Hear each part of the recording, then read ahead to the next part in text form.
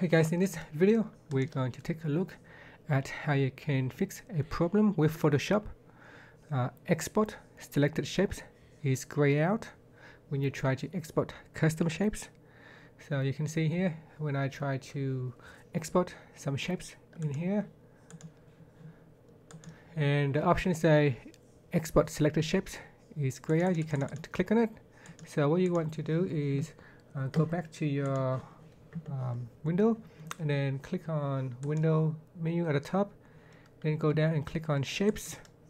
And here, if you go down the list, you'll be able to select the shapes that you want to export. So for example, this one here, and you click on export selected shapes. Now if you close this window and go back into shapes here, you can see now export selected shapes will becomes enabled, and here you can export the shapes. So we can select some shapes, click on export selected shapes, and you can choose the file to save. So I'm not sure why it's being grayed out initially, but if you do have issues with the custom shapes exported gray out, then you can simply click on the Windows menu and click on shapes to activate that feature. And that's it. Thank you for watching this video. Please subscribe to my channel for more videos.